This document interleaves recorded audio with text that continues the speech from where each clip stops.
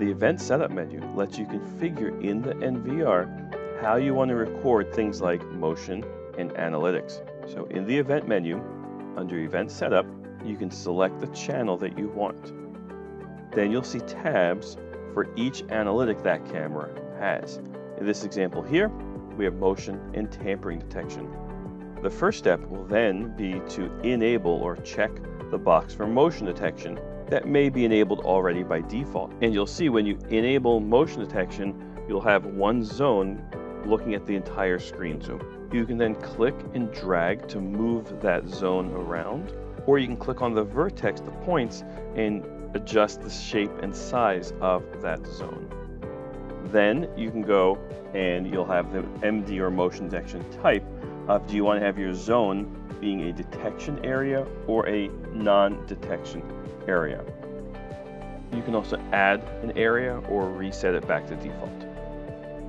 The object size lets you draw a box on the screen of what the largest and smallest object to be detected is. Anything smaller than the minimum, anything larger than the maximum will be ignored. This helps you to fine-tune what the analytic or motion is looking for.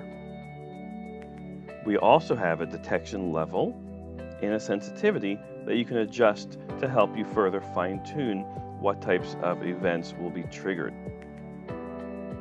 We have the detection result overlay, which will overlay color-coded boxes showing you where the motion or analytics have triggered. This can be useful for fine-tuning the analytics. And we have activation time schedule to be able to tell the system when those analytics should take effect. Usually you'll leave this at always, so that way the camera is always detecting the events, and then in the recorder you can put it on a schedule of when it should take an action or when it should do something with that event. And then you would repeat these steps for each tab, for each type of analytic the camera has. For example, here showing tampering detection. Make sure you hit the apply button after you make any changes. That sends the change from the recorder to the camera where it's stored. The event rule setup allows me to configure specific events to take specific actions.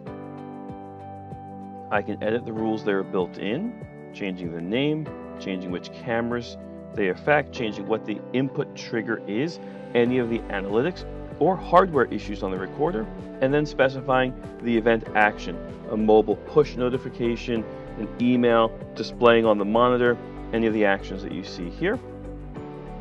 And we can assign each one to a schedule as well. And then you can turn any of the built-in events on or off. And then we have schedules that we can create, like I just said. You can specify what day of the week, what hour of the day they apply, and then those schedules will apply back to those event rules on the previous screen.